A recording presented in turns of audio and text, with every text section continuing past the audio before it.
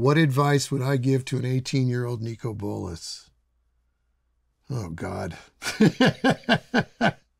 Well, I wouldn't hide so much from being myself.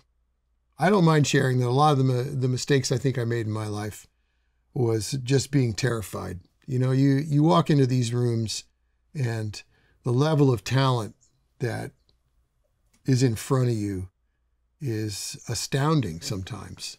And I didn't know anything at 18. I don't know anything at 65.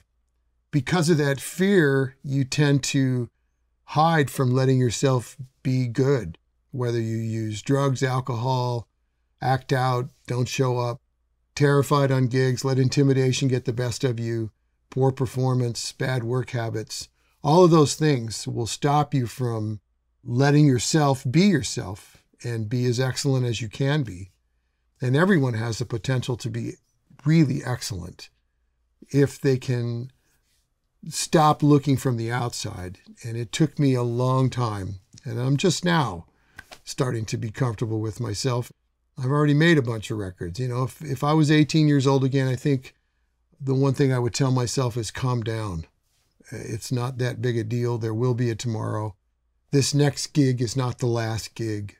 And to not worry so much. I think to just enjoy every single day and remind myself that certainly being in a studio and being in what's become my home for the last 40 some odd years is a gift.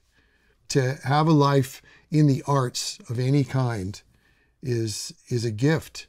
It's something to be treasured and worked hard for and shared, definitely shared. So I think that would be the biggest thing. Calm down.